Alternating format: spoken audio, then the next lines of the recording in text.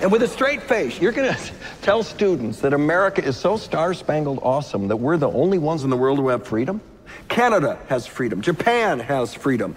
The UK, France, Italy, Germany, Spain, Australia, Belgium has freedom. So 207 sovereign states in the world, like 180 of them have freedom. All right. And yeah, you, sorority girl, just in case you accidentally wander into a voting booth one day, there's some things you should know. And one of them is, there is absolutely no evidence to support the statement that we're the greatest country in the world. We're 7th in literacy, 27th in math, 22nd in science, 49th in life expectancy, 178th in infant mortality, 3rd in median household income, number 4 in labor force, and number 4 in exports. We lead the world in only 3 categories: number of incarcerated citizens per capita, number of adults who believe angels are real, and defense spending, where we spend more than the next 26 countries combined, 25 of whom are allies. So when you ask what makes us the greatest country in the world, I don't know what the fuck you're talking about.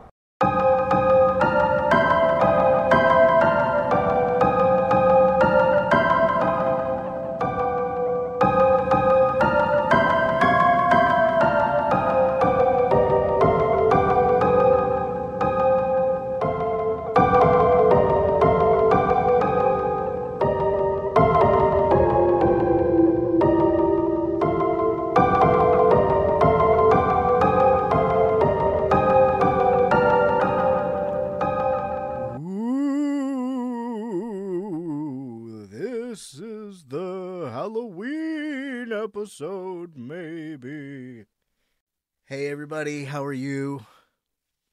It's about that time again.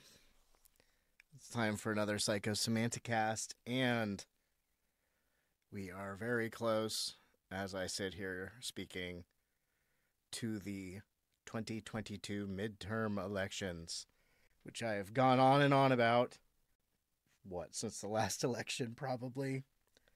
And if you've been listening for a while, you know that I get a bit manic the closer to elections we get. People around me start asking me what's wrong or why I look so distracted. Yeah, I don't know. I mean, hi. How are you doing? I know I didn't do any Halloween-y episode, but there's so many wonderful Halloween-themed podcasts coming out this month. I have been focusing on something that scares me more, and that is the Republicans still doing so well in the polls after the Dobbs decision overturning Roe versus Wade and typical Republican stuff. You know, the whole... Well, you know the fucking score. You're tired. I'm tired. We're all tired of rehashing the awfulness that is American conservatism these days. And that's, again, with all the disclaimers, I mean, fuck it, whatever. If this is your first time listening to the show, go listen to any other episode. This is more of the acquired taste thing. I just wanted to say hi to everybody and check in on what's going on with me and with the world, with you. It's right around Halloween time. There's the smell of that sort of fiery smell that comes with fall, at least around here. Really, it is. So much has been going on. I, haven't been putting out anything extra. That's for sure. And so, yeah, I mean, fuck. What's been going on? Are you on Twitter? Are you folk still on Twitter? If you didn't leave Twitter after the apartheid Diamond Mine Baby Man, or the king of the libertarians bought Twitter, and I don't know, people, I don't know what's going on. Seems like a lot of people are quitting and a lot of people are coming back so they can say racial slurs, and there's some people, I'm not sure what's going on over there.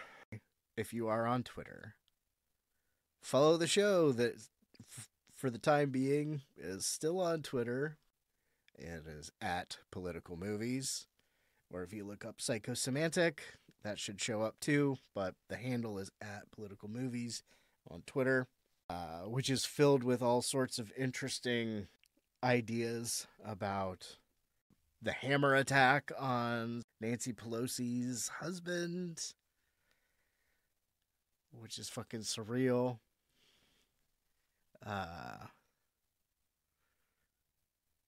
Yeah, I mean, I don't know. It's fucked up. It's fucking weird. I don't even know what to say about that shit. But the election is coming. The bare minimum, the easiest thing as a citizen of the United States or any country that allows voting can do is vote. It works at various degrees depending on where you are. Vote, protest, agitate, organize. I did some phone banking for abortion rights nonprofit this past week, or text banking to be more specific, and encouraging and discouraging. There were a lot of cool responses, but again, there were also confusing responses, like what somebody said, "I'm an atheist, take me off your list," which I don't know what being an atheist has to do with abortion access. I would think you would be for it, but who knows? That's what I get for presuming. And only a couple people cussed at me, and it was relatively mild from what I imagine. The people who do the work every day accumulate in their memories of shitty people. I know I was on my newly 18-year-old niece's case until I knew she was registered to vote. She started getting more aware of stuff in high school. I believe I mentioned she did a report on the movie Wag the Dog and other forms of government propaganda in school, and hit me up for sources for the various debates she finds herself getting into. So it's cool that she's voting in this election. And here there's a cool thing where if you are 17 but will be 18 by the time of the regular election, you're allowed to vote for candidates in the primaries. Now, the Republicans in the state legislature and other activist groups have introduced a bill that they say is to keep people from illegally voting. But there is a thing in there that reduces the amount of time you have to register to vote and eliminates that thing that I just spoke of that I think is pretty cool. If you're going to be 18 in the general election, you can vote on who you're voting on in the primary election. You can't vote on any of the other things, but this is the usual boogeyman that the Republican parties, most places, pull out close to elections. You know, immigrants are going to come illegally vote for Democrats, and all the elections that I don't win or cheat, I've been cheated, and all the ones I win are just fine, and other things. I don't know. Yeah, I'm here rambling, and it hasn't even really been that long, but I don't know how closely you follow, but I have technically put something up on the Psychosemantic YouTube channel. It is just the emergency podcasting system little quick promo that I made that fortunately some friends on other popular pods do me the courtesy of popping in every once in a while, sending errant listener my way, and I want to thank them for that, and I thank any of you if you've ever recommended the show and got anybody to listen to it. If somebody got you to listen to it and this is your first one, like I said before, please check out any of the past ones so you get a little bit more of a feel for where I'm coming from. But yeah, it's October's ending. The election is coming. What the fuck else is going on? That's the problem with time stamping these things, though, is because as fast as our news cycle moves, it's pretty much over with before you even get a chance. It's hard to keep track of all the shit that's going on. D.H. Peligro, R.I.P. I just heard about that today. The drummer for the Dead Kennedys that I definitely looked at when I was starting playing drums. Yeah, sorry. Speaking of YouTube, what sort of shit do you folk want to see on there? I've got some ideas, but I'm always down for suggestions. And you can tell I'm getting over being sick. My voice sounds like shit. So this will be probably shorter than the last one, but a couple people did say they would rather have a little something of me by myself than me miss a drop. So yeah, just giving you a little peek back into my mindset as things are coming up. Of course, keeping your eyes on things. If you are hearing this before the election, I cannot stress enough, look into your state Supreme Court election. There's 3 seats on my state Supreme Court that are up for election this time. And there are things, like I said previously, that would eliminate voting rights of people. There's so much fucking shit. Oh my God. It is hard. And I'm sorry.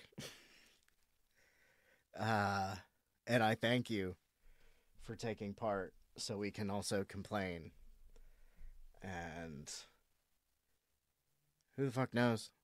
Getting weird. I almost did that corny plant seeds of the tree that'll grow under whose shadow you will never sit. As someone more eloquent than I put it about elections or about dark times or weird times. Right now, I think it's in my interest, in ours perhaps, maybe in the interest of the greater good, for me to smoke a joint and calm down. It's been demonstrably proven that probably my life will be easier and yours too if I smoke a joint. I really don't know if there are going to be any more missives from the bunker before the election, but I wish everybody luck and trying to stay hopeful. Yeah, just wanted to say hi, and I love you all, and I've got a weird energy, and I'm working on getting back into the swing of things after dealing with the stuff at home. And regardless of the outcome of the election, there's shit to do.